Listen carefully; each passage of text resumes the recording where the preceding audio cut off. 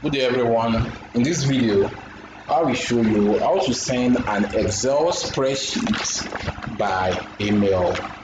So to do this, firstly, open the Excel file you want to send by email. So as you can see, I'll be using this one, which is this one right here. The next thing for you to do is to save the file. So to save, just click on the file, then click on save as. Then click on the location you want to save it to. I'll just save it to desktop. So you can then enter the file name.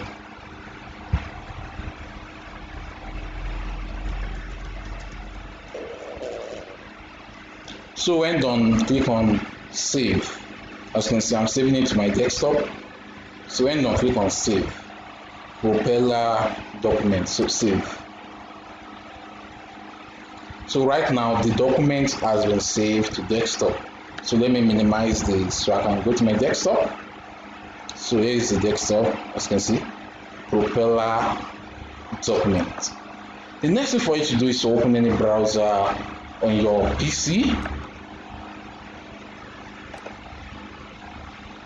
Then enter any email of your choice. So I'll be using Gmail in this video, gmail.com. So when you get to your Gmail, you can then log into your Gmail.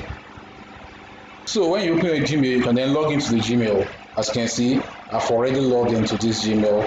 So you can log into your Gmail. The next thing for you to do is to click on Compose, which is the one right here.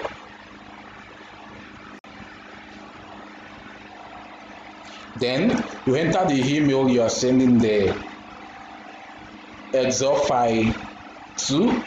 So I'll just enter the email, which will so I'll be using this one. Then you can enter the subject, just enter any subject of your choice. The spreadsheet documents. So when done, you can then enter a description to it. Please find attached documents. So when done, the next thing for you to do is to attach the Excel file. So click on the attached file, which is this one right here. Then you click on the location where you have the Excel, the spreadsheet. Click on the location. So I have my own desktop, so I'll just click on desktop. So you can then scroll down and select the spreadsheet. We use a propeller document to save it, which is this one right here. So click on it, then click on open.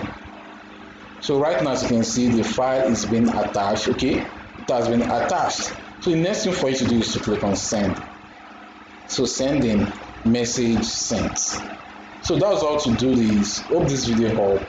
Please give it a thumb up and don't forget to subscribe to our YouTube channel. See you in the next video.